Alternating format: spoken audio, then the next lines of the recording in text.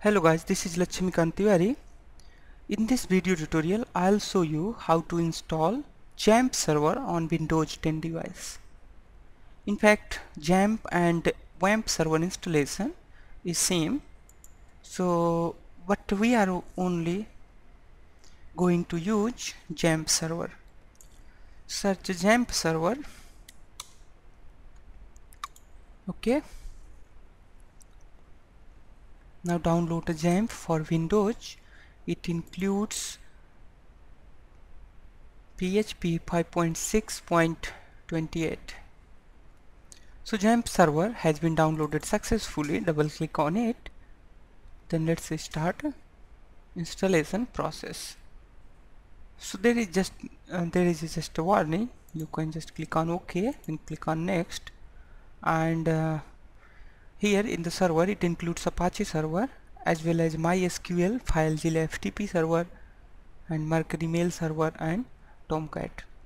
And also it includes PHP Perl, PHP MyAdmin, Webligers, and Fake Sendmail. And next, click on next, then click on next. Now it starts to installation. So just wait to complete its installation. Okay, XAMPP server has been installed successfully on Windows 10. Just click on finish and language select English. XAMPP control panel version 3.2.2, and now we have Apache, MySQL, FileZilla, Mercury, and Tomcat. So let's start Apache. Perfect, it has been started at the port 80 and 443, and MySQL has been started, and it is assigning a port number. Let's wait. Yes, 3306 port number has been assigned for MySQL. Now let's see into the local server. So type here localhost. Yes, it is opening. So localhost is running, or you can type 127.0.0.1. So the localhost and 127.0.0.1 both are the same. That's great. You have successfully installed XAMPP server on Windows 10. In next tutorial, we will start to design a website. Let me show you which website we will start to design. We will start to design mbreathe.com.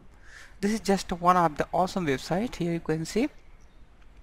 Don't you think it has a home page, blog page, about us page, contact us page, and it has a footer, and then it has a social icon footer, and also it has more section such as about us, career, privacy policy, terms, conditions, blog, contact us, help and support, send frequently asked questions. So we will be designing this website from the next tutorial. You can see how optimize this one. If you come to the home page, so this is also optimized for the mobile devices. Okay, so this is the responsive website. Okay, so thanks for watching this tutorial. Stay tuned for the next one and subscribe this channel so that you can directly get update in your inbox.